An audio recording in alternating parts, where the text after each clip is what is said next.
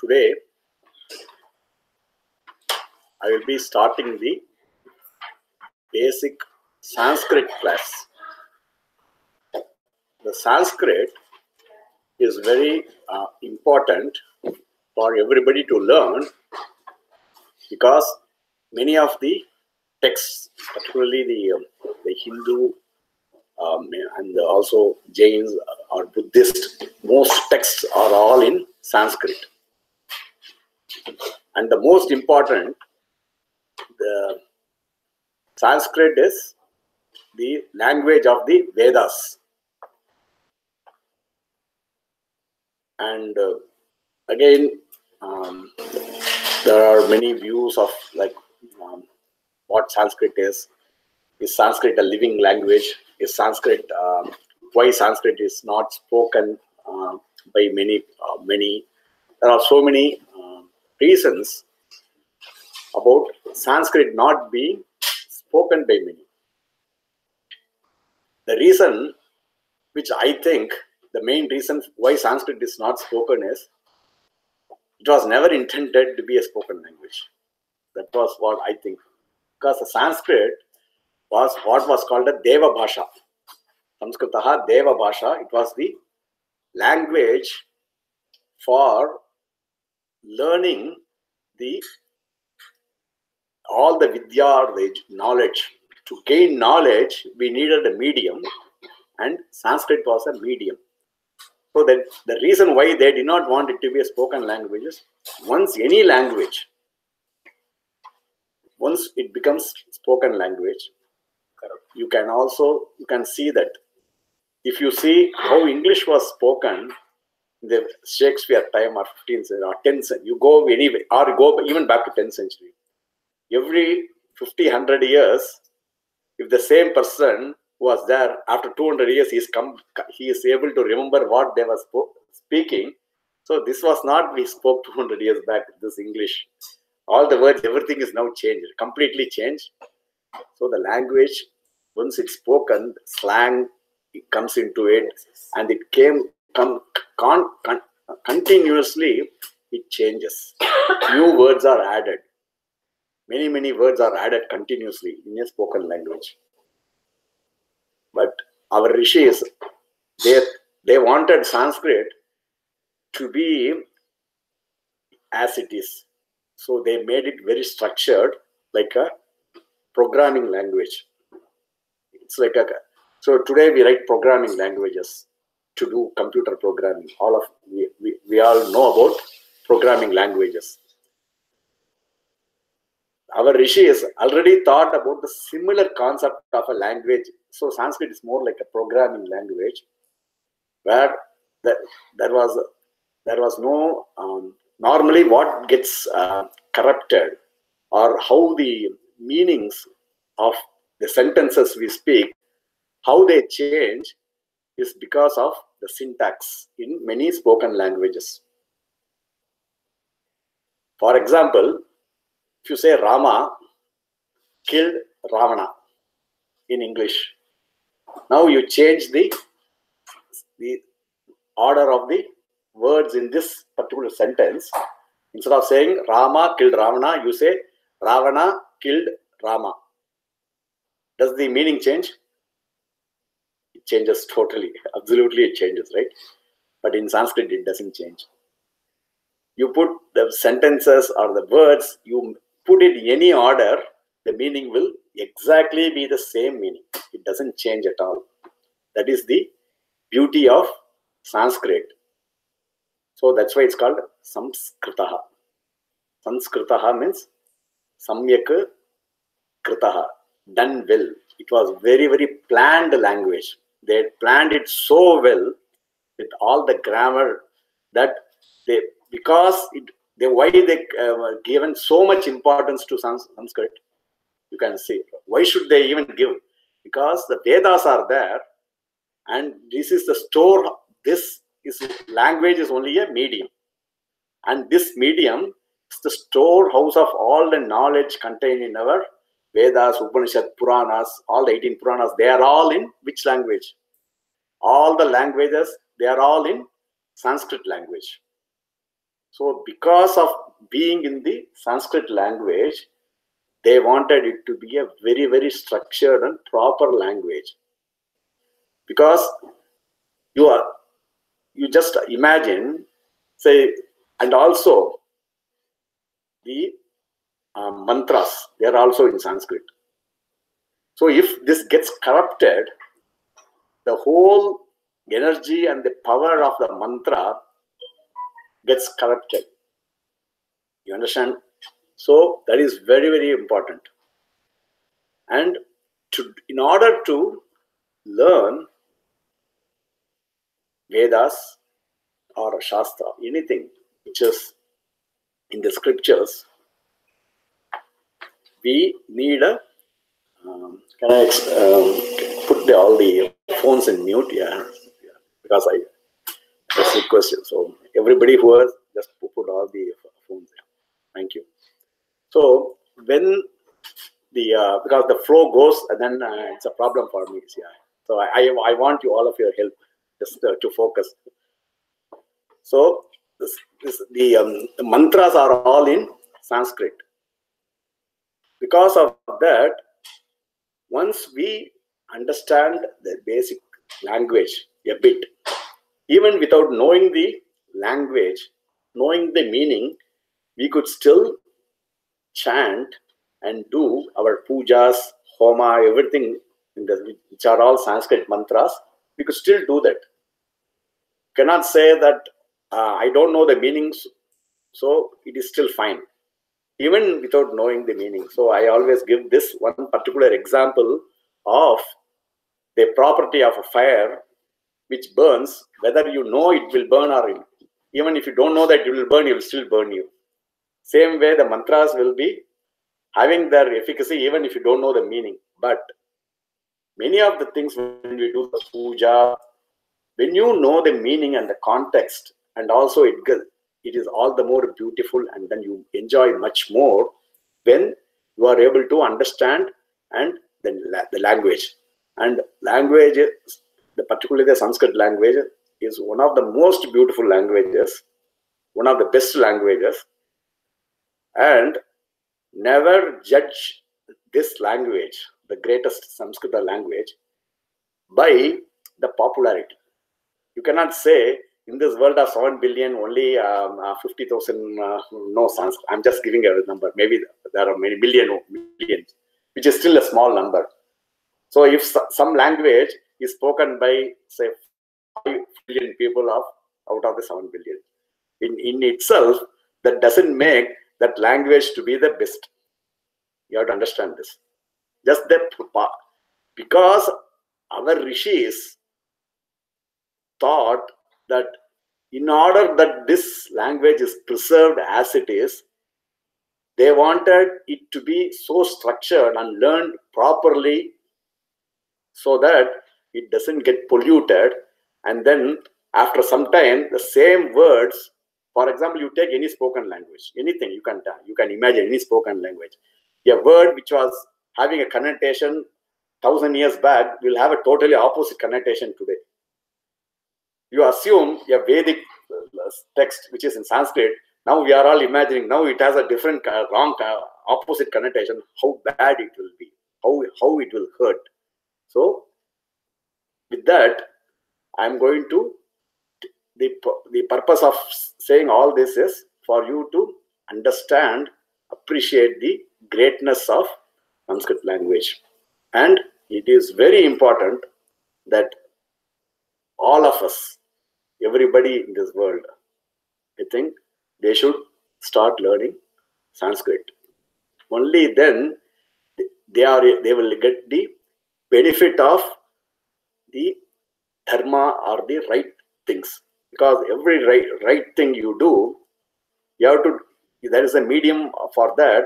And all the scriptures which only say, even the Upanishad which I was teaching before, Taittiriya Upanishad, Dharmam, Chara, it says practice the righteous path is what you have in your life. That is what you have to do. Satyam, Vada, speak the truth. So it gives the general principle. So Satyam is which language? Sanskrit. The good thing is, because of some of the good things in Sanskrit, many now know the word, the Sanskrit. Not only the Sanskrit language, many use the Sanskrit words. For example, the guru, every language, in even English, they started using guru. Yoga, everything is, everybody uses the word yoga from Sanskrit. Everybody uses the word guru. So there are many things in Sanskrit or in English or any French, any other language today, which has a lot of Sanskrit words which are used. And once we know that, we are going to really enjoy. So today what I am going to do, we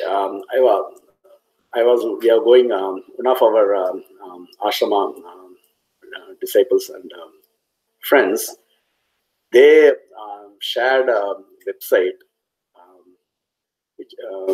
website for reading Sanskrit.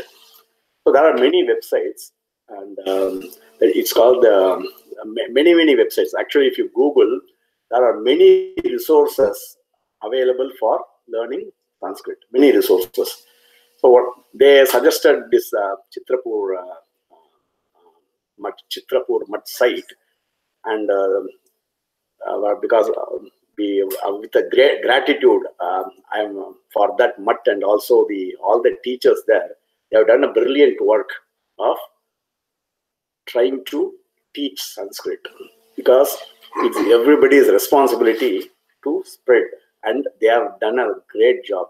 I'm just saying that I found many million other sites also. Everybody is doing, but this site it was much easier for everybody to learn. So you could learn in that.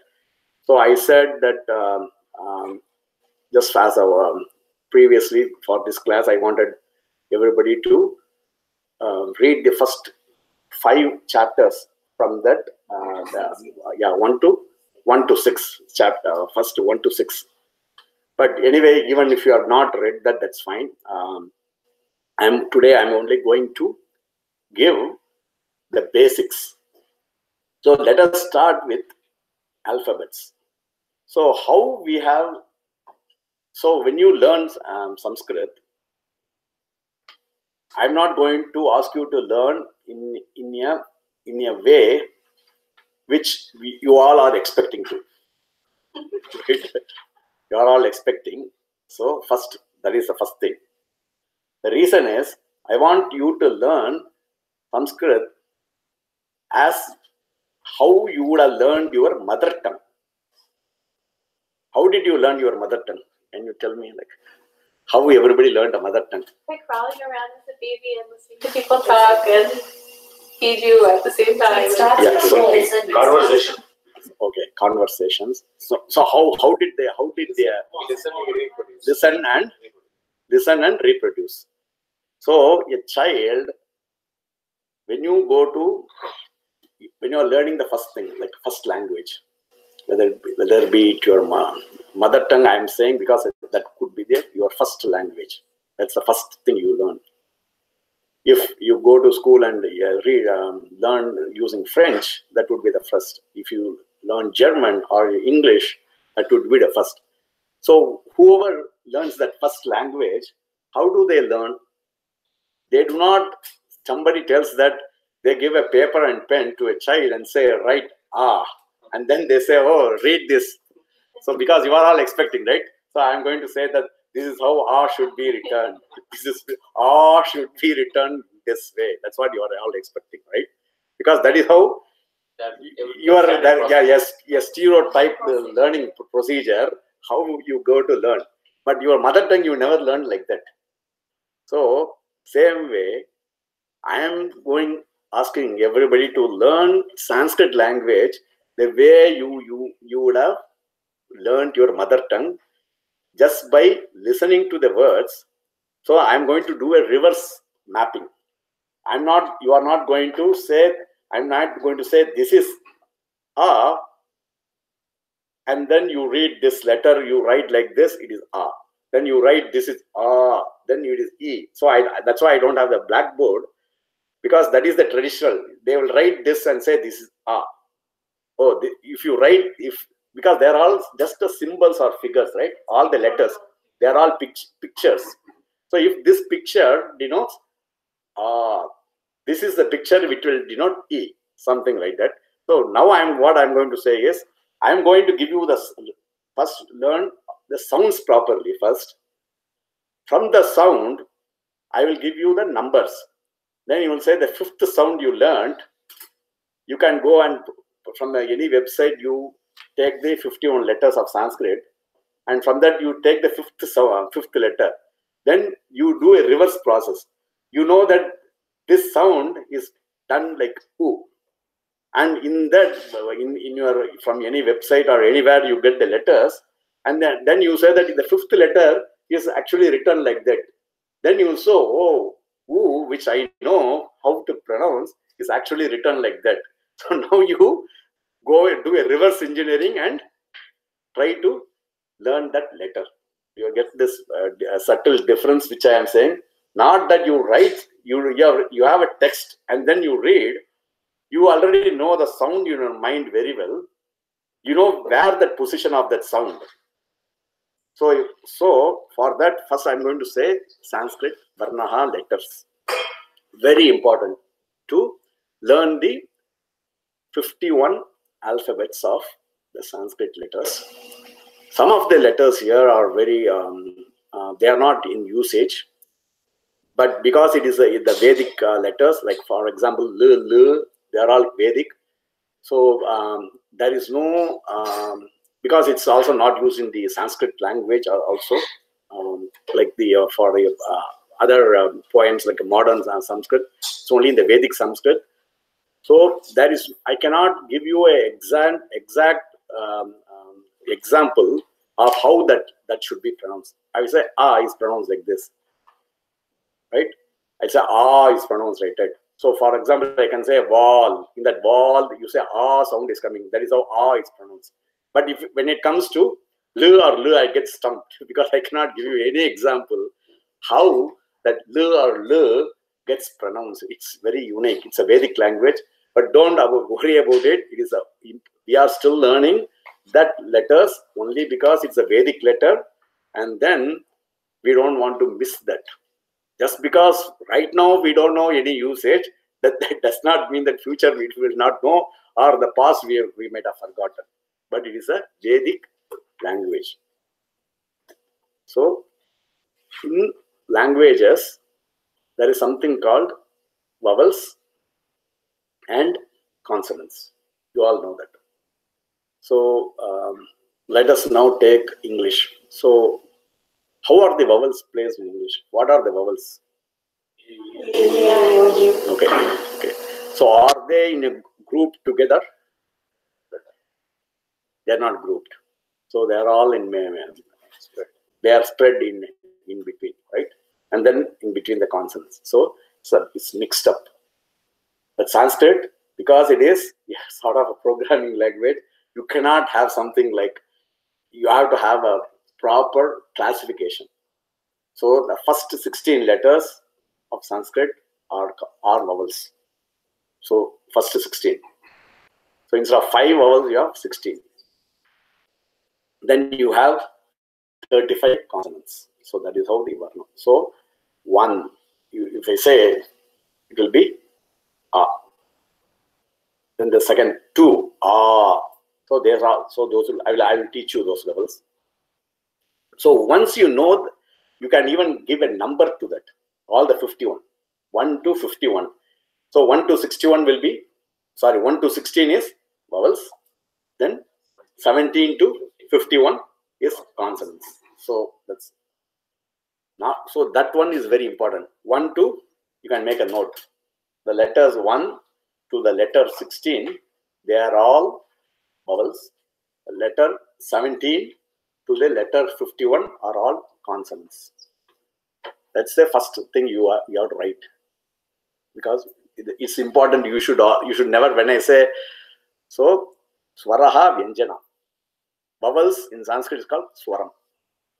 Swaraha, swaraha, vowel is swaraha, plural is swaraha, swaraha, then vyanjanaha, vyanjanam, actually vyanjanam, vyanjanani, plural. So they are all consonants. So swaram, swaraha and vyanjanam. Vyanjanam means consonants and the swara is vowel. So the vowels are vyanjanam. Swara. Yeah, swara. Yeah. Vowels are swaras and vyanjanani.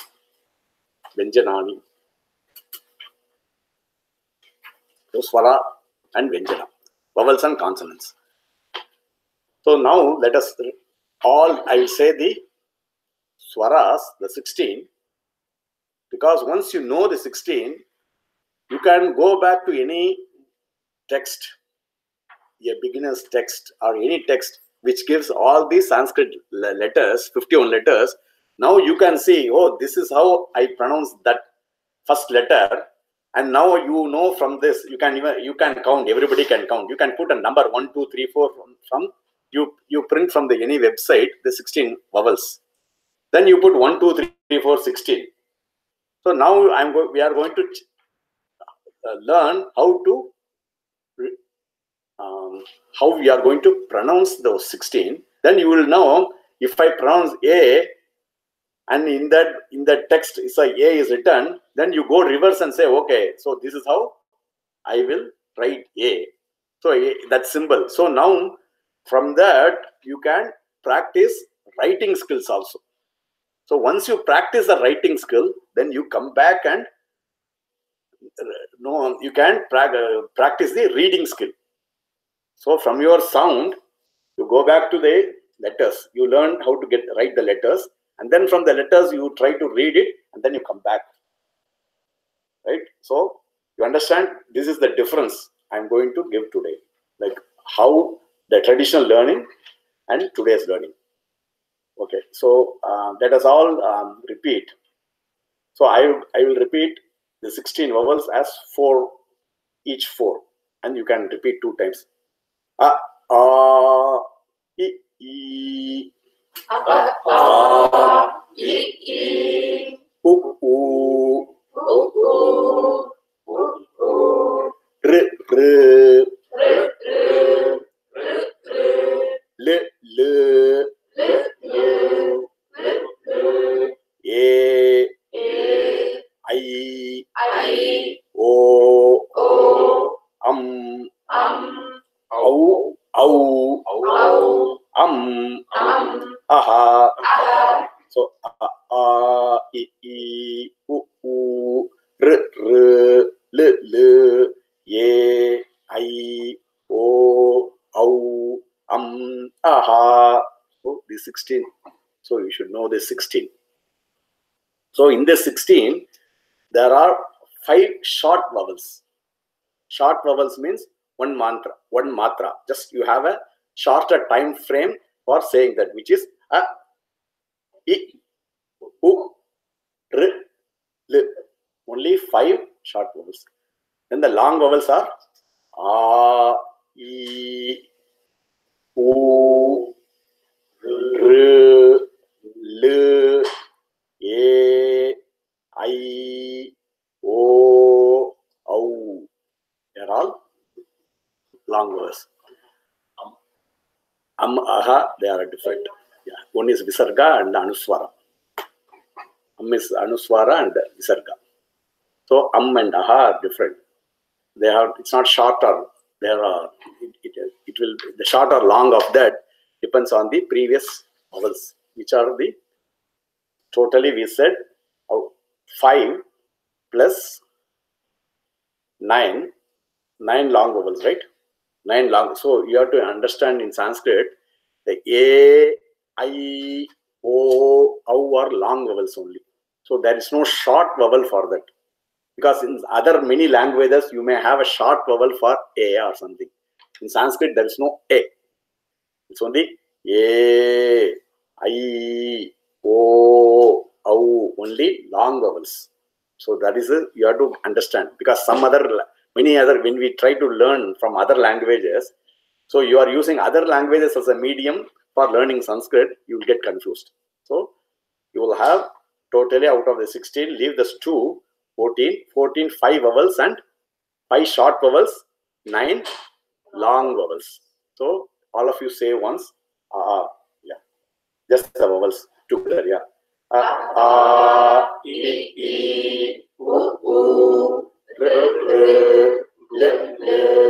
E, I, O, Au, Very good. So that is it. You can practice later on with this.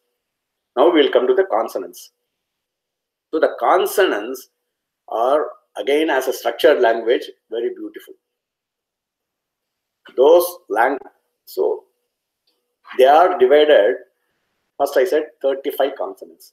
So out of the 35, the first 25, you have to group them as fives.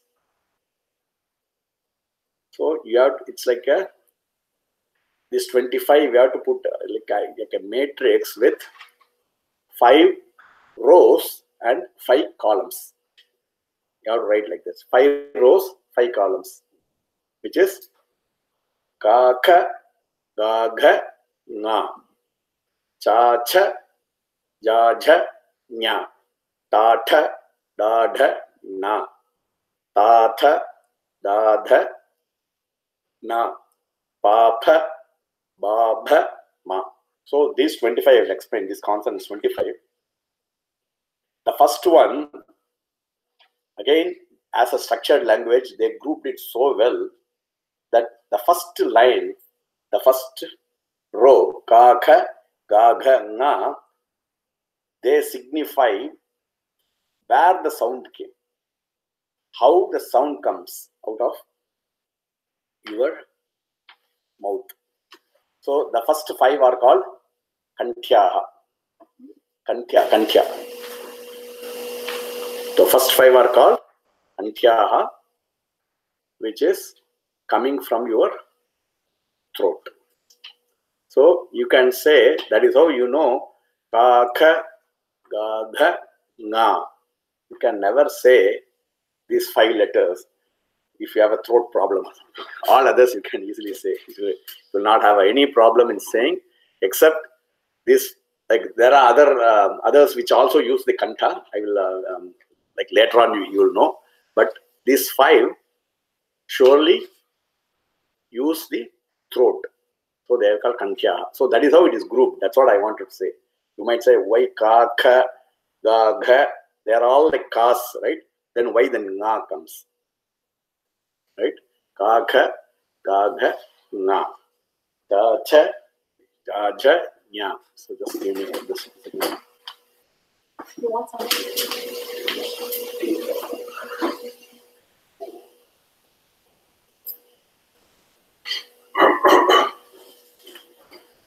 You can start at each student.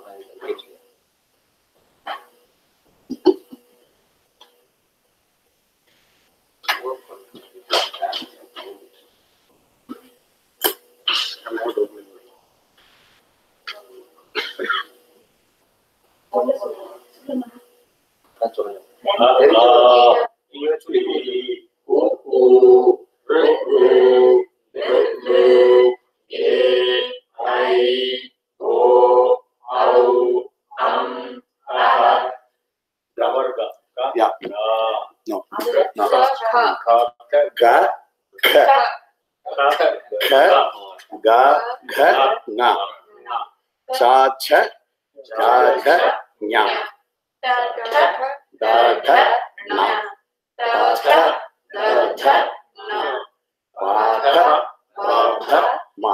Then the ta, ta, da, da, na. Yeah. That is a difference in pronouncing that na and then ta na. Yes, that's a different pronouncing. So every letter in Sanskrit, they will have a different unique pronunciation. So if two letters have the same sound, there is no point in having it at all. It can be removed. So that's why it's you will always, otherwise that letter will not be there. You have to understand that the letter itself, only each letter should be unique. Then then I can add another 50 letters and make 101 letters with Sanskrit, but many letters will have. So this is this I write in different way, but I will say this rhymes with that. This will be exactly. Then why do we have that? It's not required. So have unique sounds. That is very, very important. So the ka, kha, ga, gha, na, they have the sounds coming from kantha. Then cha, cha, ja, ja, nya, ta, tha, da, dha, na, ta, tha, da, dha, na, pa, pha, ba, bha, ma. So what happens is the cha, use the palate, your palate, your ja, cha, cha, ja, jha, nya, all the 5. Then the ta, tha, da, dha, na, you use a nasal sound. Ta, tha, da, dha, na. The third use as a nasal, murthi.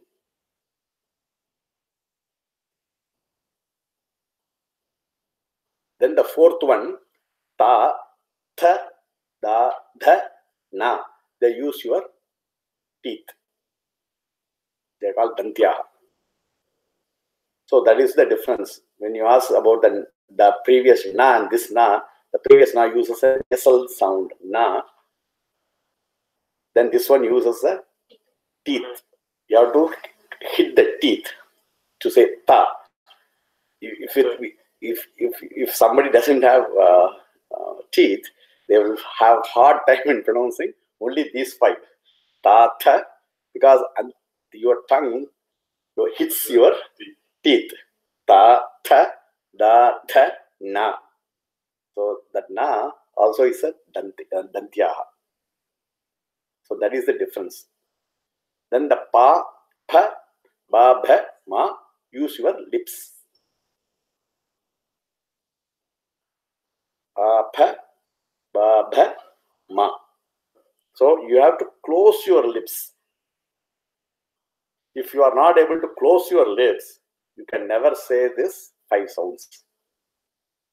This is why all the sounds emanate from how they are actually this. If you go to a higher Sanskrit, it's still more beautiful. Like they will even give like how much stress, where it is coming, what is the type of the letter and all that. So there is much more in the Sanskrit grammar, but this is a very, very basic thing we are learning, which is the last one, pa, pha, ba, bha, ma, is using your lips or closing your lips. Then the ya, ra, la, va, sha, sha, sa, ha, la, ksha. So there will be again combination of where it is coming. So now we will just learn these 51 letters for you. We are going to, I will say once and then you will repeat. A, I, U, U, R, R, L, L, E, I, O, Au, Aha. A, I, U, U, R, R, L, E, I, O, Au, Aha. 2 times. A, I, U, U, R, R,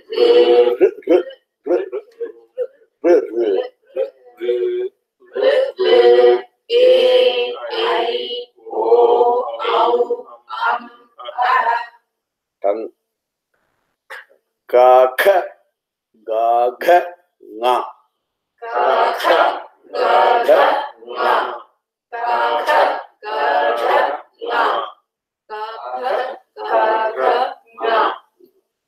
So this again say I'm not getting very clearly. Yeah, maybe you have to split. You this group should say now. Yeah. Ka, kha, nga. Ka, very good. Then cha, cha, ja, cha, nya. Cha, cha, ja, cha, nya. Cha, cha, ja, tha, da, dha, na. Da, da, da, da, na. Da, da, da, da, na. Ta, tha, da, dha, na. Da, da, da, da, na. Da, da, da, da, na. Pa, pha, ba, ba, bha, ma. Pa, pa, ba, ba, ma. Pa, pa, ba, ba, ma. Ya, ra, la, va. Ya, ra, la, wa. Ya, ra, la, wa. Sha, sha, sa. Sha, sha, sa. Sha, sha, sa. Sha, like Shankaram. Sha, then yeah, Shanmukha. Sha, shat. So this one, the first sha, it is like cha in a soft. So cha, cha, right? So how you say the cha, you have to with the soft sound against the sha, like the Shankara. Sha, sha, sa. Sha, sha, sa. Sha, sha, sa. Because all the three are very similar, you have to be very careful. So sha, sha, sa. Then ha, ha, Ha, la, la, cha, cha. Ha, la, cha. cha. La. Yeah, this is a la. So this is a la. So yeah, tongue you have to. So this la is again a different la. Yeah. One is like Lalita la, then another is like a la. La. Hmm? La is first. Leela is first. Kali is the no. The first Leela is first. Neela. No. Oh, Neela. Neela, Yes. okay. Neela is. Ala, it's the last one is Kali La. is the First second. one is La. So la. So first is la, then la. So you have to have that second is slightly different. So I will say all the 10. So for the first 36 consonants, I will say, then you can all repeat.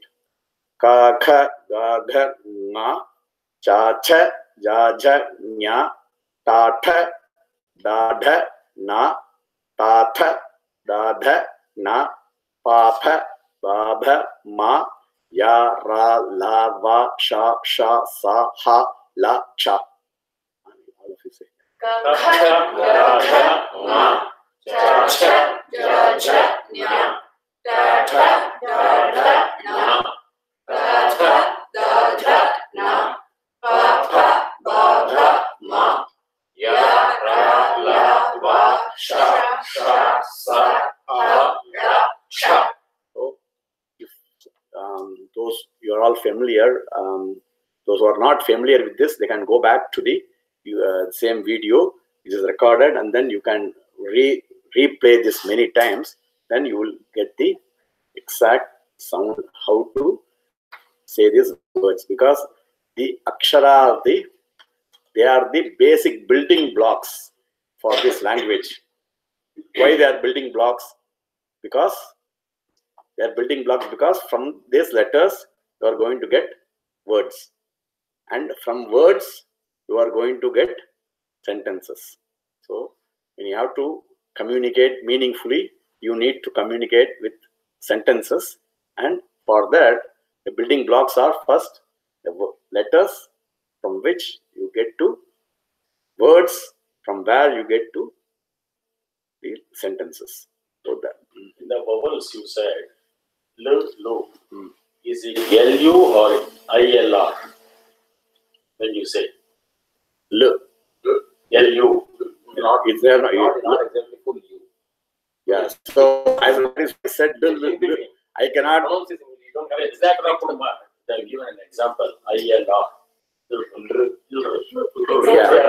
Yeah, they are given that ILR, but there is no example for correct The pronunciation. letter looks So like there is R, but the letter sound doesn't come out. there is no, so there is a thing like R. So it is not R as it is, because R will be Yara La. That La will have La lili, lulu, r. So that r is different.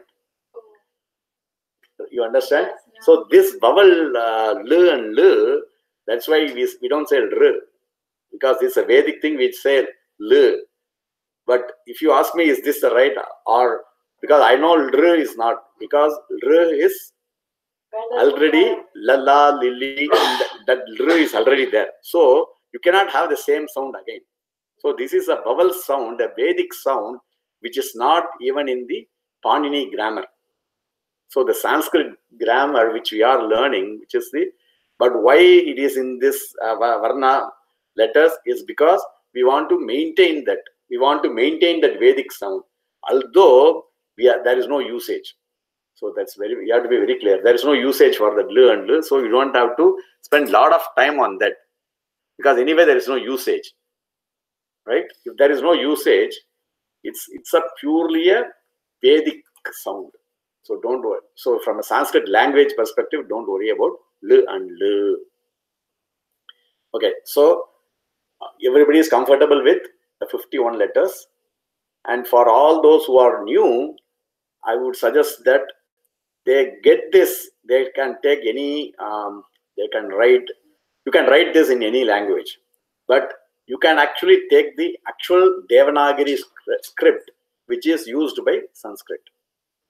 If somebody asks, can you use any other script? Yes, any other script. But we always want to use the original script of Sanskrit. It's called the Devanagari. Devanagari script means, why it is called Devanagari means it's the language of the gods. So Sanskritam is always called Deva Bhasha. Bhasha means what? Bhasha. Bhasha means language. So in Sanskrit, the translation for language is called Bhasha. So Sanskritam is called Deva Bhasha, means God's language. Because why it's God's language? Because the Vedas and all the Puranas and all the Upanishads, all that, they are all in Sanskrit. So it is called the Deva Bhasha. So that is why it is given that very importance for Sanskrit is because it is Deva Bhasha. So first we will start today. Once we know the language, the next thing you have to understand some nuances or something which is different in Sanskrit than many other languages. Maybe very few other languages might have this. So Sanskrit has some uniqueness. But today, in the beginning class, I will just introduce, because in later classes we will go very deep into that. But I am going to just introduce some of the nuances. So the gender, Sanskrit has genders like masculine, feminine, and neuter gender. So the masculine gender is called Pullinga. Gender in Sanskrit is called Linga. You can make a note of it. Linga. Linga means gender. And masculine is Pullinga. Feminine gender is Strilinga. Stri means a girl. So Strilinga means feminine. Then Napumsakalinga. Napumsakalinga means neuter. So there are three genders, and you have to know the word in a Sanskrit to know about the gender, which is different from English or many languages. Because in English, the gender is based on the form, right? In Sanskrit, it's the word which will be the shabda or the word. Shabda means word in Sanskrit. Shabda is the word. So the word is going to determine the gender, not what the meaning of it. So you have to really, it's very, very important here, because otherwise you will get so much confused. Because you should not think, oh, this is a male thing. So it should be Pullinga masculine. No, in Sanskrit, no. It could be Napumsakalinga also. So it doesn't matter. The word is what is going to matter, not the meaning of it. What we normally think. You might think, yeah, say somebody says, yeah, pen. Pen could be, like I'm just saying, a pen is always with gender in English. Neuter. Right? It's never a masculine or feminine. But in Sanskrit, there could be words in, like for a pen, like synonyms, which could be in feminine gender or masculine gender. Any gender. It doesn't matter. You cannot just say, oh, pen, I know it is. You cannot do that. Mitra is another. Yeah, the Mitra was an example. So Mitra, a friend, you will always think masculine or maybe a feminine. I don't know. Like, either associate a friend, you'll say this is like a boyfriend or a girlfriend, right? So friend could be either masculine or feminine.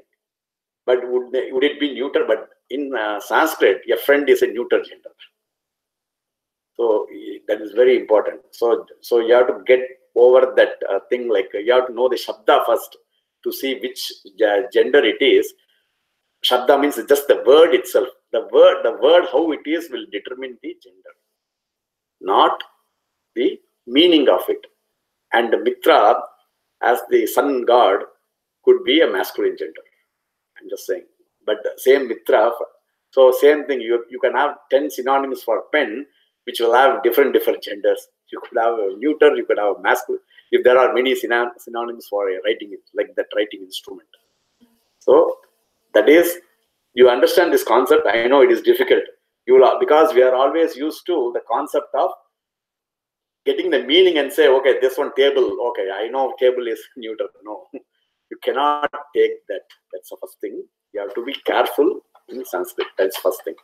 Yeah. So is it like Hindi same gender as in Hindi? Little bit, but not. Yeah, In no. Hindi we have Maitri, right? Yeah. Mitra, Yeah. No. Yeah. No. Hindi, no. Hindi is different. Yeah, it's not. Yeah, you cannot compare. Our question is in Hindi, for example, Pushtak, Kitab can be feminine. Whereas same rule not apply to Sanskrit. Sanskrit, yes. So therefore there is a slight difference. Yeah. So here it is not like Hindi, but I know there are even Hindi might have some of the things which we think could be like feminine. Even French has some similar where the gender is not based on just the what we think as a meaning. Even French has that. So there are many languages in this world which do follow something like Sanskrit, where it's not based on just the meaning of it. So it is always so that concept I just wanted in the first class all of you to know that concept first. Then there is another concept, new concept. And plural. Everybody knows, right? What is singular? One. When is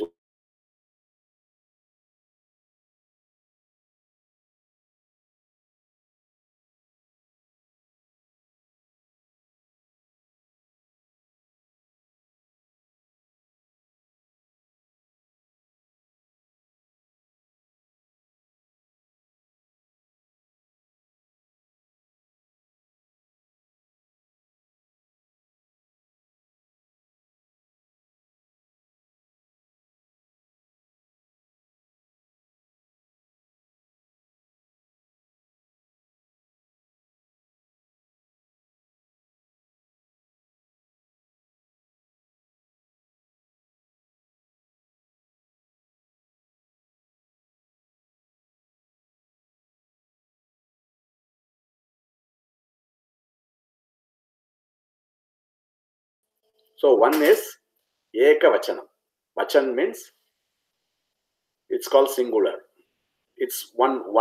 It relates to one. Eka. Then dual means Dvi Vachana. Dvi means two. So, Eka Vachanam, Dvi Vachanam, then many is called Bahu. Bahu Vachanam. Bahu Vachanam means many. So, Eka Vachanam, Dvi Vachanam, then Eka Vachanam, Dvi Vachanam, Bahu Vachanam, which is singular, dual, plural. So, everybody got this new concept? Okay, so that is one concept you have to know. Then there is also another concept called the first person, the second person, and third person, which is also in English, I think, right? Many other languages also have this first person, second person. But the only thing is Sanskrit first person is totally changed with the English. So in English, which is the first person? I, right? Because it is like self-centric. Like most languages are like egocentric, self-centric. Right? I becomes first person. Sanskrit, the first person is actually he, they, all of them. They are the first person. So it is I in Sanskrit is the third person. We come last to I. We come first to everyone. The second person is you, and the third person is I. So there is a difference between how we see. It doesn't matter really, like which is it. I'm just saying, it's just that it is the opposite. The first person is they, second person is you, first person, third person is I. It's So reverse order. reverse order, exactly. It's exactly reverse order. Why they did it, I don't know. Why they put it reverse order? Probably they will always say the I at the last. Like they say they, you, and I. We don't say I first. You say I at the last. No, actually, English put it in reverse order. Huh? English put it in reverse order. Yeah, probably. Yeah. That was original. No. It's not just English. No, many other languages. too. Many other languages. So it's not one language, but many languages put it in a different order. So here, so that person is very important, which is they is one. That is the first person. Second person is you, and the third person is I. So you have to, that is one concept you have to learn. Then there is something called prepositions.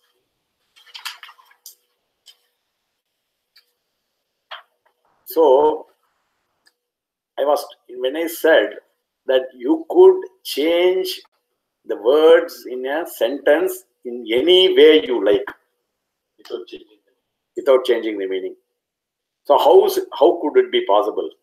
Because why in other languages we are not able to change? Yeah, because of like the you have a noun, a verb, and then you also use prepositions and other things you use with prepositions, right? But in Sanskrit, they have devised a way that your subject or your noun takes different forms based on, like, it is like attaching to a preposition. For example, so that is why I'm introducing a new concept which is in Sanskrit, which is in many other languages you would never have got this, because all languages you have the noun and then you could just use a preposition. So you can say for Rama, with Rama, by Rama.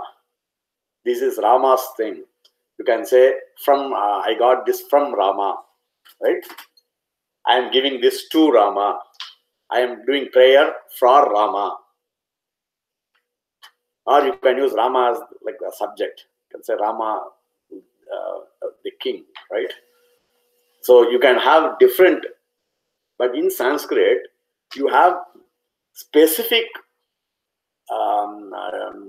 changes, how the verb Rama changes itself to give that meaning, total meaning.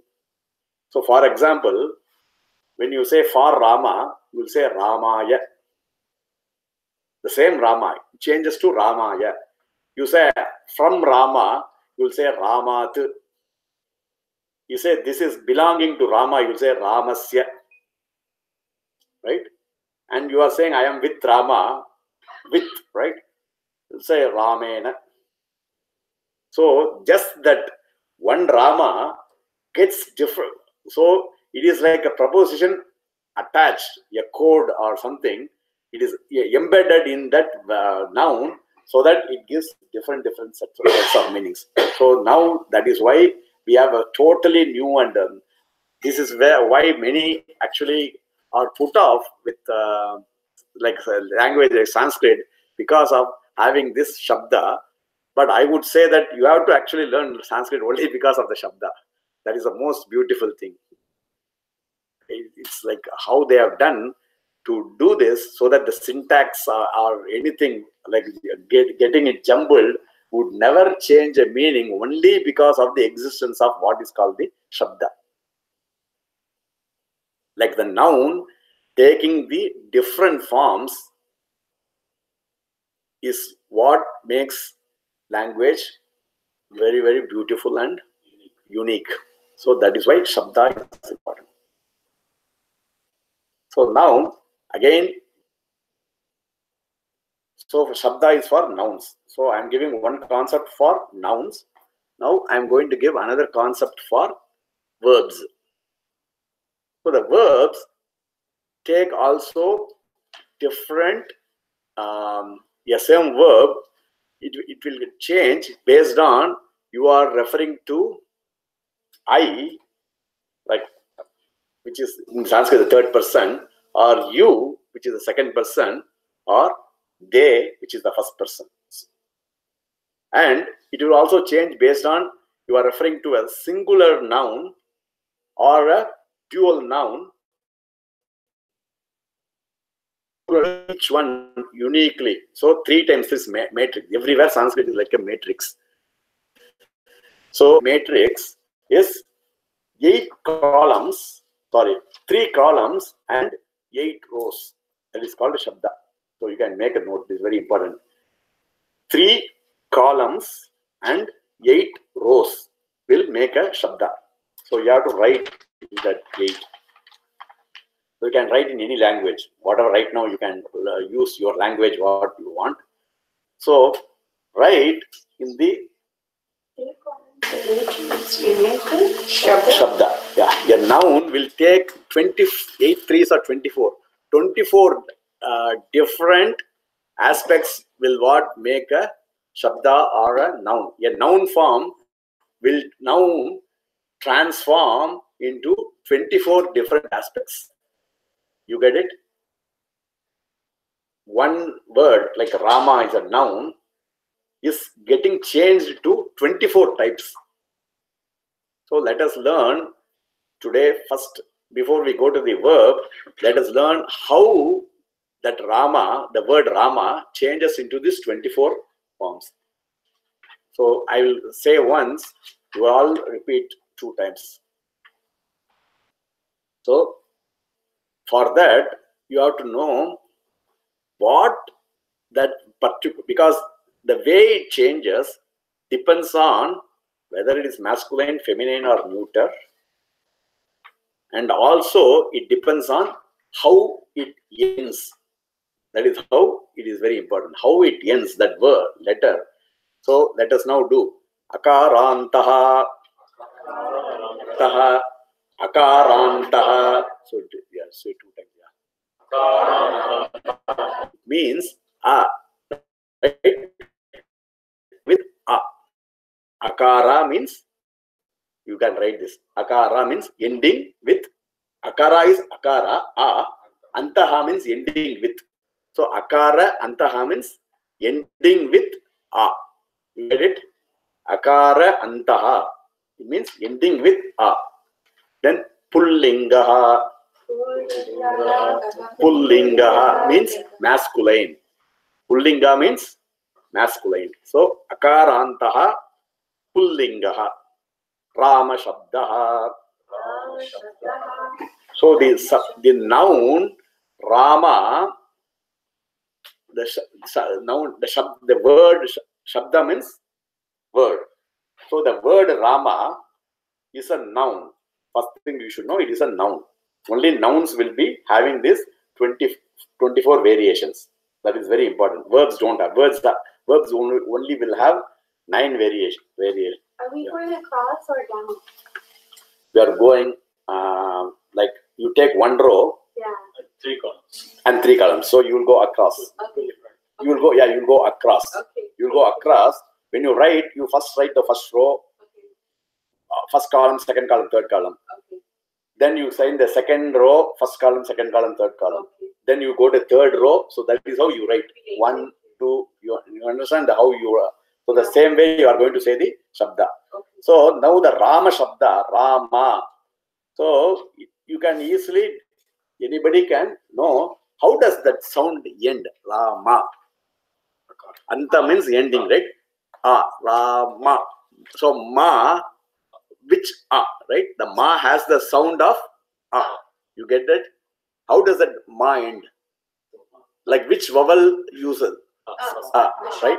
Yeah. If say it is Rama, it uses so it ends with Akarantaha. Then you say Antaha.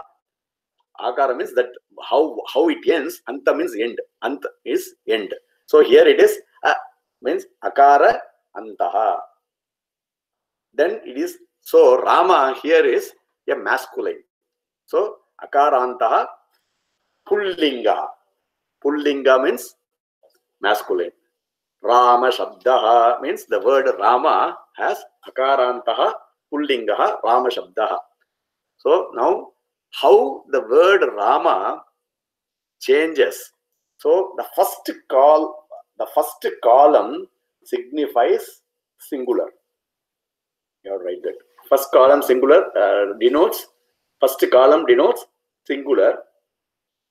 Yeah, or Eka Vachanam. Eka Vachanam means singular.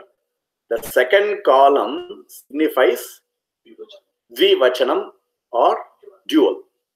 And the third column is Bahuvachanam or plural. So everybody got it? So this is easy.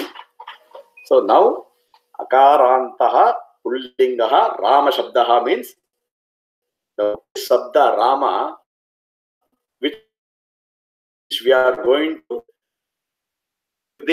for that is the Shabda which is in the masculine gender and ends with A.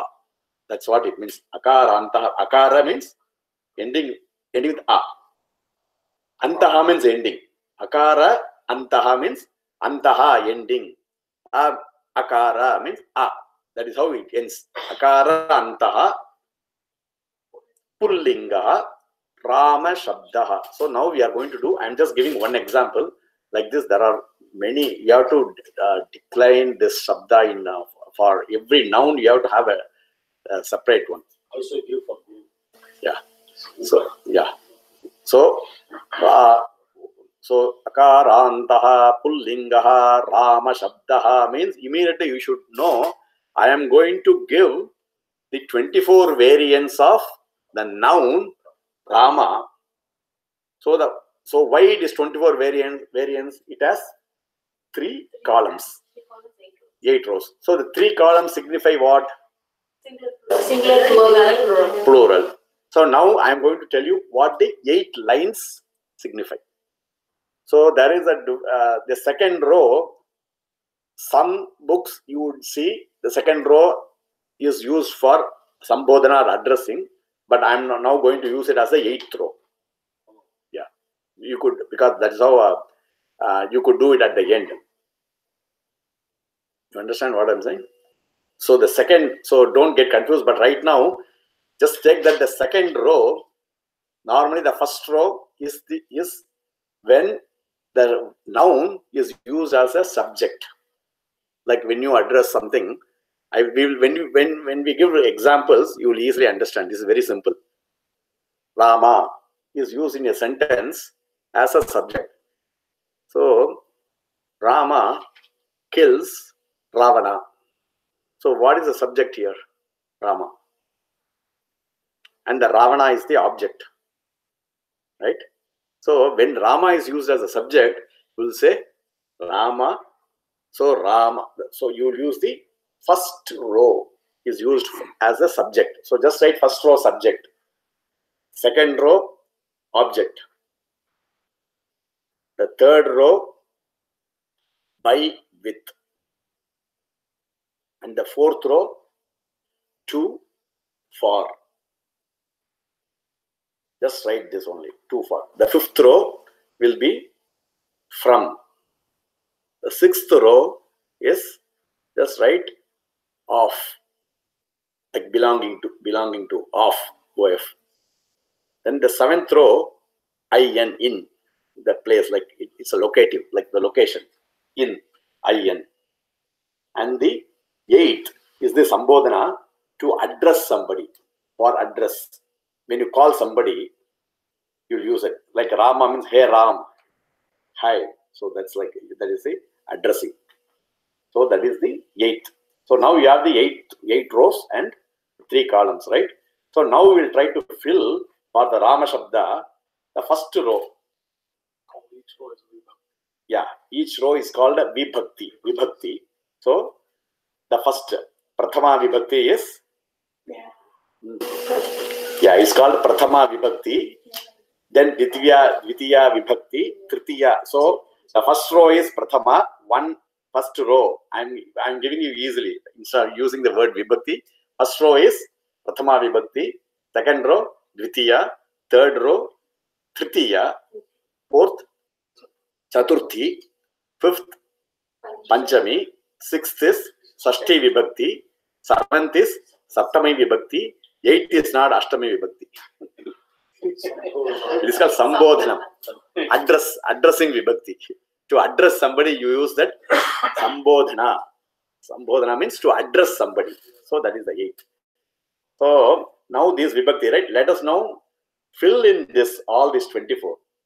So now you are going to fill the first row, which is, now the Shabda is Rama Shabda. Ramaha, Ramau, Ramaha. First row. Yeah, so you can later on fill in. So what I will say is, you just try to listen, chant like 3 times, like a mantra chanting.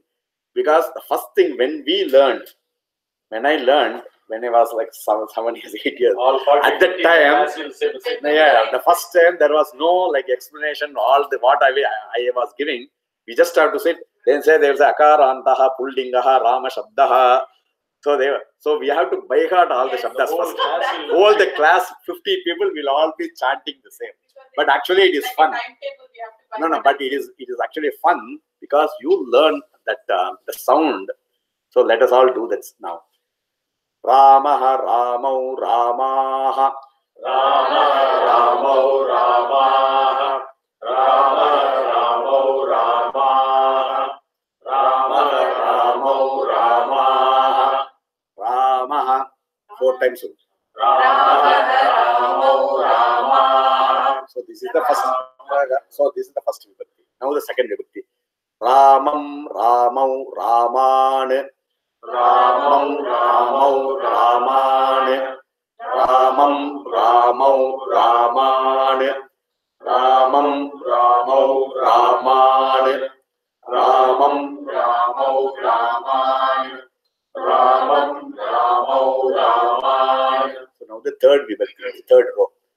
Ramena, Ramabhyam. Ramena, Ramabhyam, Ramaihi. No.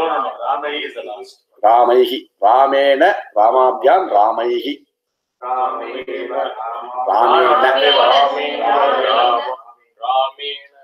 Ramabhyam, Ramaihi. Ramena, Ramabhyam, Ramaihi. Ramena, Ramabhyam, Ramaihi.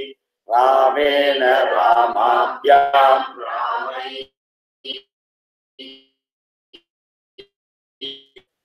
Ramabhyam, Ramebhyaha. Ramaya, Ramabhyam, Ramebhyaha. Ramaya Ramabhyam Ramebhyah Ramaya Ramabhyam Ramebhyah Ramaya Ramabhyam Ramebhyah. Third one, Ramena Ramabhyam Ramaihi Ramena Ramabhyam Ramaihi Ramena Ramabhyam Ramaihi. That is third. Fourth one, Ramaya Ramabhyam Ramebhyah Ramaya Ramabhyam Ramebhyah Ramaya Ramabhyam Ramebhyah. Fifth vibhakti. Ramat Ramabhyam Ramebhyah Ramat Ramabhyam Ramebhyah Ramat Ramabhyam Ramebhyah Ramat Ramabhyam Ramebhyah Ramat Ramabhyam Ramebhyah. Sixth, Ramasya Ramayoho Ramanam Ramasya Ramayoho Ramanam Ramasya Ramayoho Ramanam Ramasya Ramayoho. Again, Ramasya Ramayoho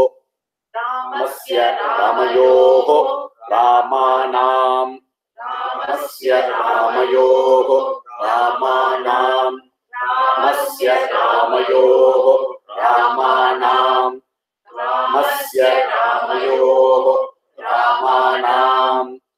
So now the seventh vibhakti. Rame Ramayoho Rameshu Ramayoho Rameshu Ramayoho Rameshu Ramayoho Rameshu Ramayoho Rameshu Ramayoho Rameshu Ramayoho Rameshu. Sambodhanam, the eighth one. He Rama, He Ramau, He Ramaha, He Rama, He Ramau, He Ramaha, He Rama, He Ramau, He Ramaha, He Rama, He Ramau, He Ramaha, He Rama, He Ramau, He Ramaha, He Rama, He Ramau, He Ramaha. So the eighth, which is the Sambodhana. Thankfully, English also uses the same Sanskrit word hey to address somebody. So hey, hi, it's from Sanskrit. Sanskrit, you address somebody, you say hey. Hey Rama means hey Rama or hey Rama. Hey or hi.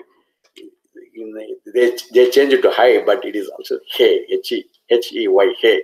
Hey Rama means hey Rama. You address that Rama. You call somebody, you cannot say, because you are addressing, right? So it's called Sambodhanam or addressing that person. So He Rama, He Ramo, He Ramaha. Now you all written, right? So now let us say the four Shabda together. Akarantaha,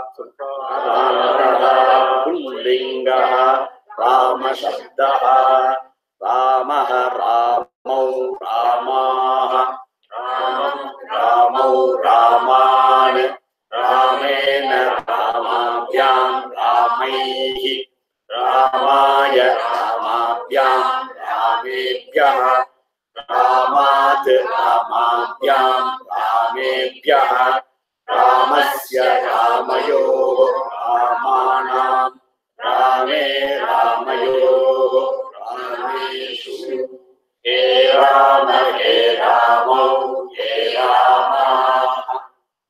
So it is fun, right? So that's why I like. So it's like singing, yeah, beautifully. Yeah, that's why. Yeah, it is so. So every word, every noun will have these 24 variations. So why we have these 24 variations is don't have to worry about the syntax or the placing of the words. So for example, say Harati, just like a word to defeat. Yeah. So you can say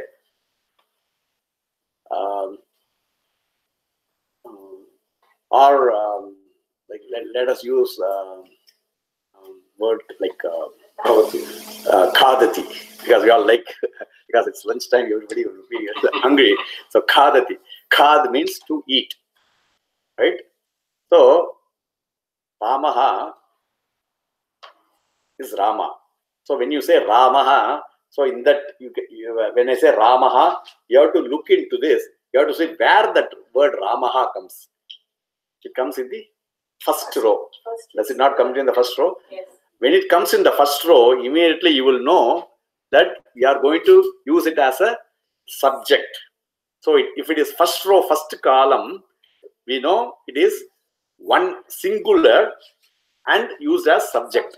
So you have to use Ramaha, means immediately you know it is singular. Because if it was Ramau, then it could be first as used as the subject, but it could be dual. Right? So here it is Ramaha, always used as subject, singular. So Ramaha. So just now, for now, say Khadati means eating. Right? Ramaha Modakam Khadati. Right? So we say, it means what? Rama eating Modaka, which is like a good food. He is a very tasty Modaka. Ramaha Modakam Khadati. Khadati means he is eating. Rama is eating Modaka. So now, if I say, so assume there is somebody called Modaka, who is Asura. He eats everybody. So you say, Modakaha Ramam Khadayati. Means this person, the person Rama. So Rama is eaten by somebody called Modaka. So now Ramam, where is the Ramam? Singular second object. So Rama, it has now changed Ramam. Right? So Rama now is not the subject or doer. He doesn't do anything. He is the other person, Modaka, who is like Asura or the bad person. He is wanting to eat everything. So he wants to eat the Rama also. So Modakaha Ramam. So you will not say Ramaha there, because there it is used as object. Ramaha, right? Modakaha Ramam. I'm just making up something just for you to understand. So now you want to use like by Rama. It is done by Rama. So you will use, if something is done by Rama, say Ramena.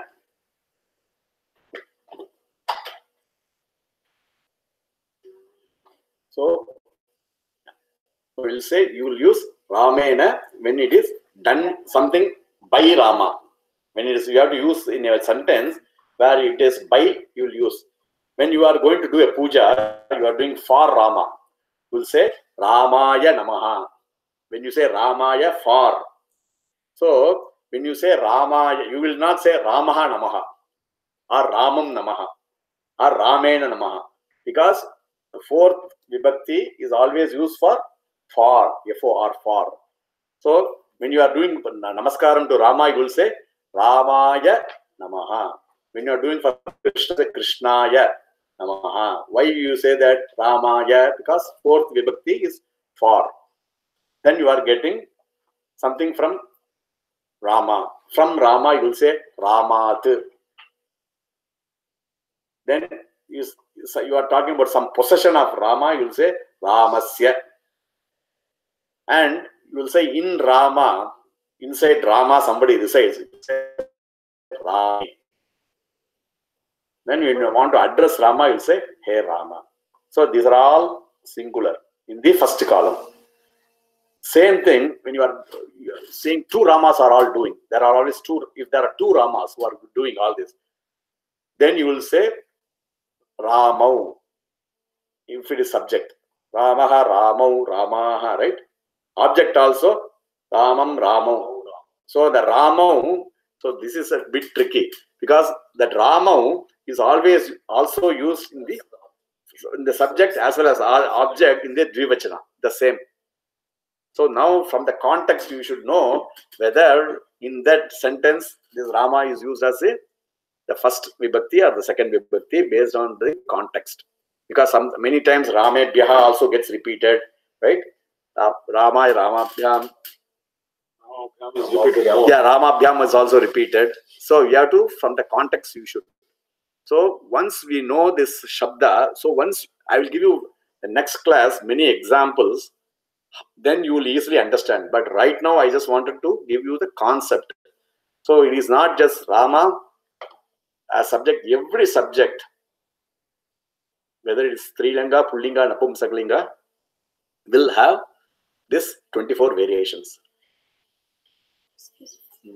In the first sentence, Ramaha will become Khadati. Khadati is verb. Yeah, Khada means to eat. And Modakam is object. Yes. Second column is masculine or feminine. It's Which one? No. They are all, if it's all this, all masculine only. Oh. Feminine will be totally different. Yeah, he's one Rama. Second column is two Ramas. Third column denotes many Ramas. So there are two Ramas will be still masculine. Many Ramas also masculine. So the whole 24 they are all masculine. Yeah. So then you have same thing for feminine. So for example, you'll have I'm not going next class, and later on we will study the other Shabdas like Rama, Rame, Ramaha, Ramam, Rame, Ramaha, Ramaya, Ramabhyam, Ramabhihi. So it will also have the same thing. Like if it is a fruit, which is a neuter gender, Phalam, Phale, Phalani, Phalam, Phale, Phalani, Phalaya, Phalena, Phalabhyam, Phalaihi, Phalaya, Phalabhyam, Phalebhyaha. So all of this, I'm just I didn't brush up because because I learned it when I was like 7 years old. At that time, when you are all learning, so luckily you don't forget when you learn at that age. It's a good thing. Even after like 40 years, 50 years, you don't. You have a break of like whatever years, 40 years. Still, you are able to remember. But most important for like this is you have to later on try to by heart, because that is very important. But right now you have all the you could just if you want to do now, it's so simple, simpler, because before if I wanted to know some complex shabdas, if I forget, you want to know what is like the fifth vibhakti for the shabda. Now I go to you just go to Google and say that shabda, it gives all the 24 variations immediately. The next class and ask the teacher. Yeah, I'm just saying now you just get immediately. Yeah, you get immediately all the shabdas, everything is in the available, because previously we used to carry a book called Shabda Manjari.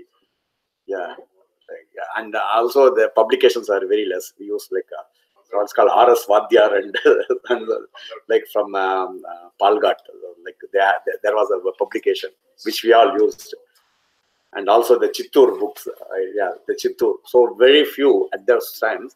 But right now there are so learning resources are many, so we could learn very, very quickly, very fast, and very easily. So Rama, like you will know how it is changed. Now, before we finish today's class, so before we finish today's class, I'm going to bring another concept of the verb. Just like the noun has 24, verb is good. It has only 9. 3 rows, 3 columns. Right? So 3 rows, 3 columns. The first row is the first person in Sanskrit, which is like in English it would be third person. So first row is the first person in Sanskrit. Yeah, Prathama. Then the second row is second person. It doesn't change in English or Sanskrit. And the third is the third person, which is I. But in other languages it could be the third person. But here the third person in Sanskrit verb is I. So he is the first person. You is the second person. I is the third person. So the first person is in the first row. Second person is the second row. Third person in the third row. So now let us use a verb, because we are also learning, called a pat. Pa, it, pat. Pat is the verb. So let us use the word pat. P-A-T-H. Like, I don't know. The second ta, like a hard ta. Yeah, P-A-T-T. However you want to write. Yeah, it's yeah, pat means to read. Pat means to read. So the way pat changes in the 9 forms, let us write the first row now. Patati, patanti, patati, patataha, patanti. Patati, patati, patataha, patanti. In the first row, you write it. Patanti. Yeah, patanti. You just focus on the sound. Patati, patataha, patanti. Which is the first row. This is the first person in Sanskrit. Now the second person, second row. Patasi, patataha, patataha. The second tha here. The hard ta. Patasi, patataha, patata. Again the second tha. Right? Patasi, patataha. The second tha, that is the more important. Then patata, the second tha again. Yeah, it is a bit hard. Patasi, patataha, patata. Then the third row is patami, patami, patavaha, patamaha. No, patami, patami, patavaha, patamaha. The third row is patami, mi, patami, patavaha, patamaha. So you got it, right? So here, when you say the first patati, it is again in the column. First column, you write singular. First column is singular. Second column is dual. The third column is plural. So do you have a matrix of 3 by 3? 9. You have it, right? 3 by 3. 3 rows, 3 columns. The first column signifies singular, just like Shabda. Second column, same thing. Second column, dual. Third column, plural. And the first row, they, right? Exactly. Second is you, and the third is I, right? So now we say Ramaha Modakam or Ramaha Pustakam.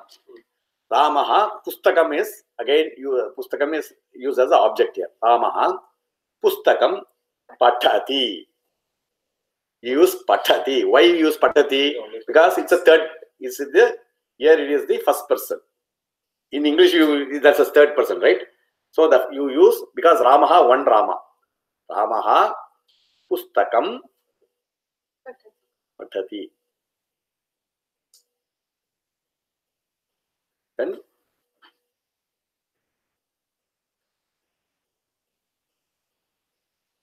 so if they are all like one book is there, and there are 5 multiple Ramas, or 2 Ramas are actually reading that book. Then you'll say Rama, Ramaha, Ramau. You'll go back to the previous. The dual will be Ramau, Ramau, Pustakam, Patataha, Patati. No, Patati, yeah, Patataha, Patanti, right? So, Ramau, Pustakam, Patataha. So, they are using the same one book only. They are all, now 5 Ramas are peeping and going through the same book. 5 Ramas. Now you say, Ramaha, Ramaha, Ramaha, Pustakam, Patanti. So, if it is singular in the noun, you also have to use singular in the verb. Dual in a noun, you have to use the dual form in the verb. Plural in a noun, you have to use the plural form in the verb. So, now, Ramaha, you say Patati, Patataha, Patanti, because it's a first person. Now, when you are saying, for example, Tvam. Tvam is you, right? So, when you use Tvam, you have to use the second person now. So, Tvam Pustakam, what will you say?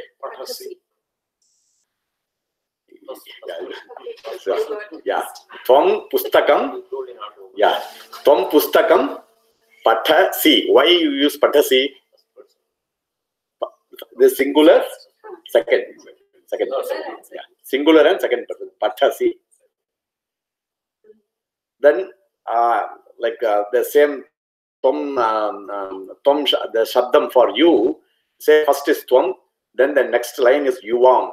Yuvam, Yuyam. So right now you just don't have to, it's a difficult Shabda. It's called Yushma Shabda. But just now, so it is Yuvam, right? So if it is 2 people, I'm saying 2 people to read the book. You'll say Yuvam, Pustakam, Patataha, because dual. The second person, the middle column. Then I am asking all of you to read that book. I will say Yuyam Pustakam Patata. Yeah. So second one is Patataha, third is Patata. So it changes, subtle change. Patataha means dual, Patata is plural. So now I am reading, right? Aham Pustakam Patami, singular. Then we both are reading. Then we'll be Avam Pustakam Patavaha. All of us are reading. It will be Vayam Pustakam Patamaha. This third person is I. Yes. Okay. It just exactly my opposite. Yeah. So that is how you just link. So with next class we will give more examples. So I introduce you today to the Shabda and this. So the way we will say is Patati, Patataha, Patanti, Patasi, Patataha, Patata, Patami, Patavaha, Patavaha. Same thing. If you for eating, you say Khadati, Khadataha, Khadanti, Khadasi, Khadataha, Khadata, Khadami, Khadavaha, Khadamaha. You can have many words, right? Then you will say Dhavati, running. Dhavati, Dhavataha, Dhavanti, Dhavasi, Dhavataha, Dhavata, Dhavami, Dhavavaha, Dhavamaha.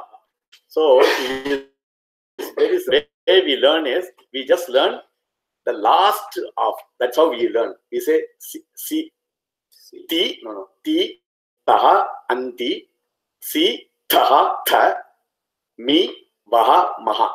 That's how you just write the last, and then you just the suffix. Then you any verb you just put it here, like not anywhere. Like there are you have to see whether it is in the parasme pada, atmane pada, and all that.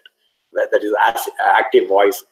Verbs change based on how they are going to be used as active voice or passive voice, or when present tense, past tense. There are 10 tenses. It's not just present, past, future. There are actually 10 in Sanskrit. So all and then also active and passive. So the combination becomes 20 totally. So there are 20 different types of this verb. Will take 20 different forms. So that is but yeah, don't get overwhelmed with that. It's not that hard, because most likely we'll just go into the simple, and later on you can learn. So with this, we will finish this class, and then we will continue in class next week. Shri Gurubhyo Namaha.